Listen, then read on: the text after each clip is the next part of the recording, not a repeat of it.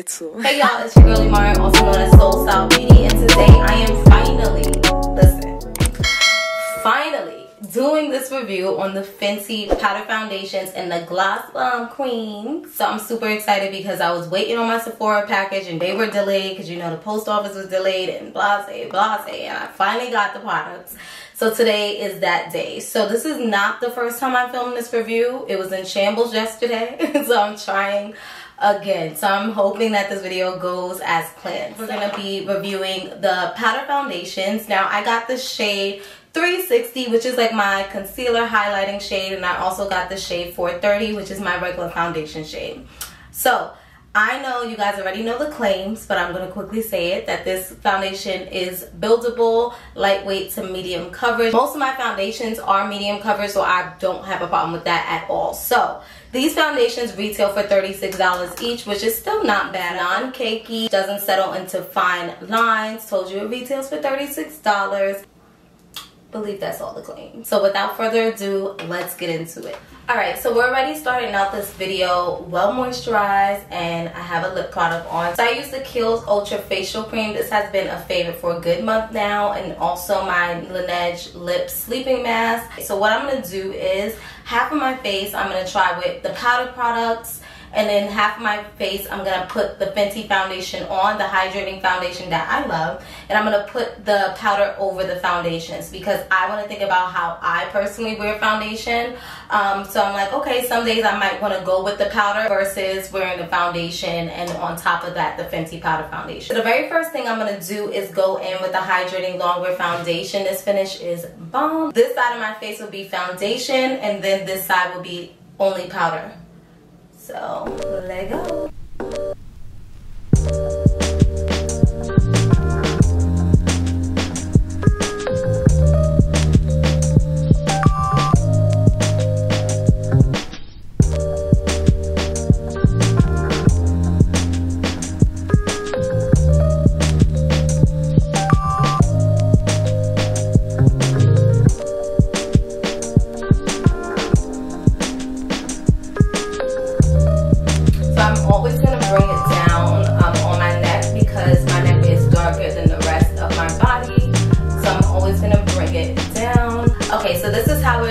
With the foundation. Now I'm going to go in on this side with the powder. Okay, so I know that this powder foundation usually has like applicators, but I usually don't really, I don't know, apply it with that. I like to go in with a brush. Now for this foundation, you want to go in with a pretty dense brush. That's how you're going to get like a, you know, more coverage. If you're going with like a brush that's not so dense, it's not going to show up. So definitely make sure that you go with a dense brush.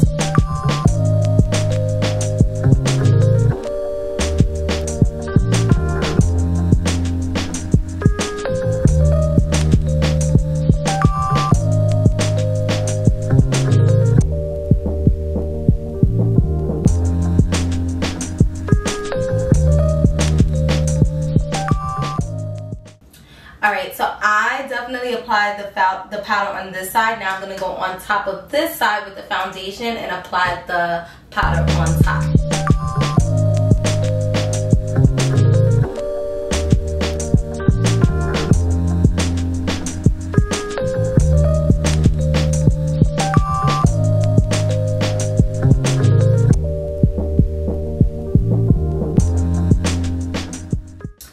Alright, so this is the side with just powder. It looks like skin, oh my gosh. And this is the side with the foundation and powder.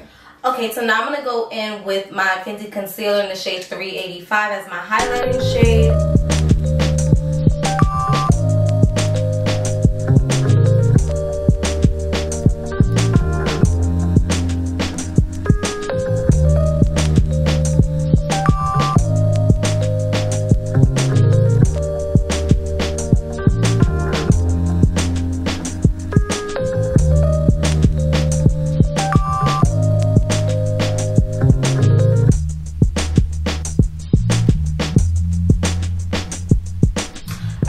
done blending in that concealer, and I have to say I'm not mad at all at how this actually blended out on top of the powder. So I'm going to go in with the shade 360 as my highlighting shade. And I'm just basically going to tap this into the skin wherever I highlighted.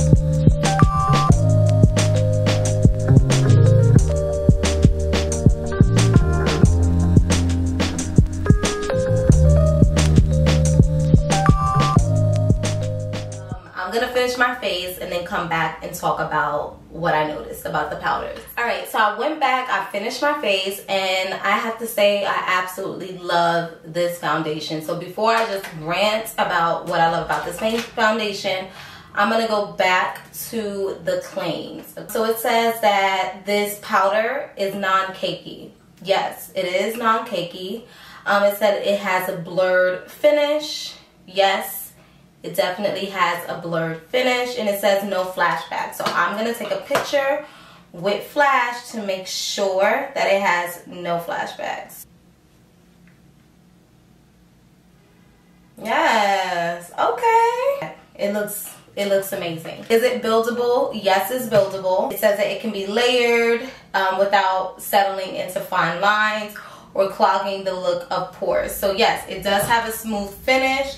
Let me just check on the fine lines. Yeah, I think that it has a smooth finish. I don't see the powder settling in to any lines, so that's great as well. So I think it lives up, honestly, to all its claims. I love this, and I can see myself, you know, using this on days like going to work. If I don't want like a, you know, to do the most, but I want to look well put together, I'm going to put on this powder. But if I want to do it up a little bit, I might layer the foundation with the powder foundation. So let's move on to the gloss bomb. So now we're going to talk about the Fenty Gloss Bomb Cream. So basically I got them in the shade Fenty Glow, Cookie Jar, and Honey Waffles, and these just made the most sense when it came down to what I wear, like as far as makeup. So I didn't get Mauve Whites just because it looked a little purple, and I was like, I really don't wear purple, especially as a gloss. And then the red one, usually if I do wear red lip, it's matte. So basically that's why I settled on these three shades. So we're gonna get into the try-ons, and I'm gonna start with Fenty Glow.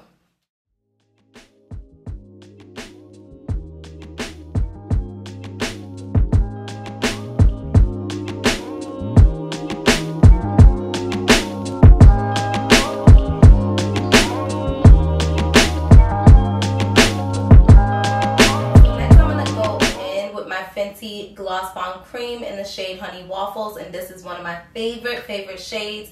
First, I'm going to line my lips using the NYX lip liner in the shade Espresso. Ryan Little.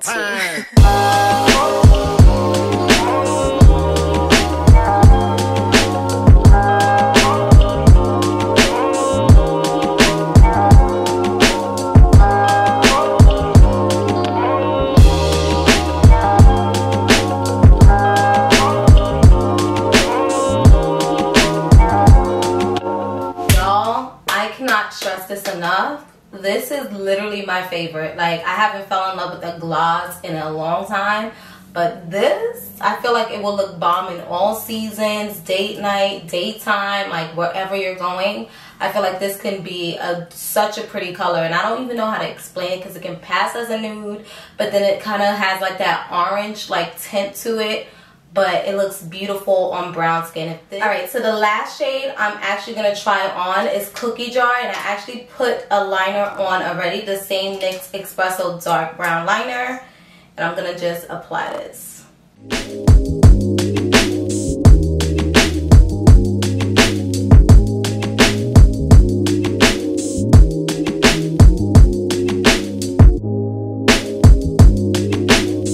So now this shade, it's okay. Like, I felt like if she would have came out with this shade in the fall, do you know this would have been flying out off the shelves. But the thing is, I feel like now it's winter, like I wouldn't really go for this shade or pick it up as often because the season that we're in, like I said, fall this would have been bomb. Alright y'all, so that's the end of this video of the review and try on of the powder foundations and the Fenty Gloss Bomb Creams. If you're not subscribed to my channel, definitely hit subscribe down below. Don't forget to turn on bell notifications so you never miss a video from me. And I'll see you in my next video. Later y'all.